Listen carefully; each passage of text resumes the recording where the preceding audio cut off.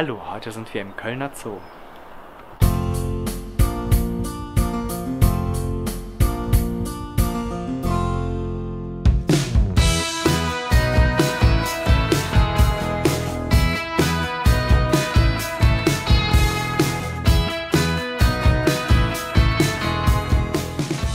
Hier sind wir in unserer Wechselkröten-Ausstellung. 2019 haben wir die eröffnet. Das ist eine Kooperation mit dem NABU, mit der Kölner Stadtentwässerung, mit der TU Braunschweig, Kölner Zoo, wo wir für die Wechselkröte uns stark machen, engagieren. Das ist eine heimische Kröte, die hier in der Kölner Bucht vorkommt, die leider auch durch Lebensraumzerstörung stark bedroht ist, wo wir verschiedene Maßnahmen machen. Einmal Umweltbildung, das sehen Sie hier, wo sich die Menschen darüber informieren können, über diese heimische Amphibienart, aber auch durch gezielte Vermehrung.